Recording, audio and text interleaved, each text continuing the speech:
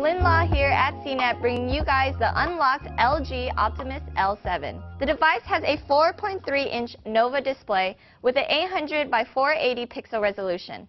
It's powered by a 1.0 GHz processor and runs on a 1700 mAh battery.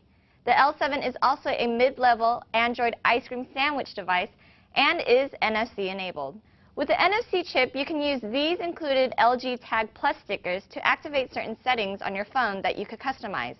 So say every time you go to sleep, you want to put your phone on vibrate, dim your screen, and have your music turn off after 10 minutes of playing.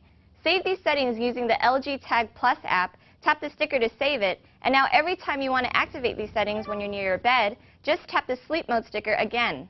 You could customize other settings for your car or office.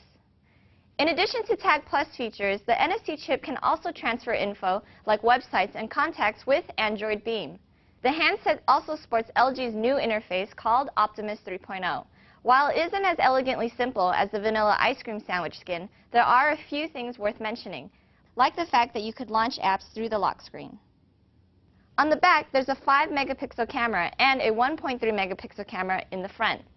Though I like the fact that the mid-range phone features the latest Android OS and sports a decent display, the 1.0 GHz processor can be noticeably slow, making the screen seem unresponsive and apps laggy.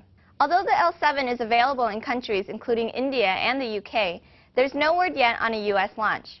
Officially, the device is priced around $514, but at online retailers like Amazon, the device costs about $290. Again, I'm Lynn for CNET, bringing you guys the unlocked LG Optimus L7.